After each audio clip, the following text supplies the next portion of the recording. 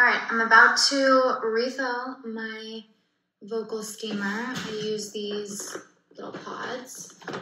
They come like this. So there's just a little like cap on the top, you twist it off. I've already twisted this one off. And I just charged my steamer so it's all the way back, but it has no water in it. So you just insert it into this little hole and then you just fill it up like this.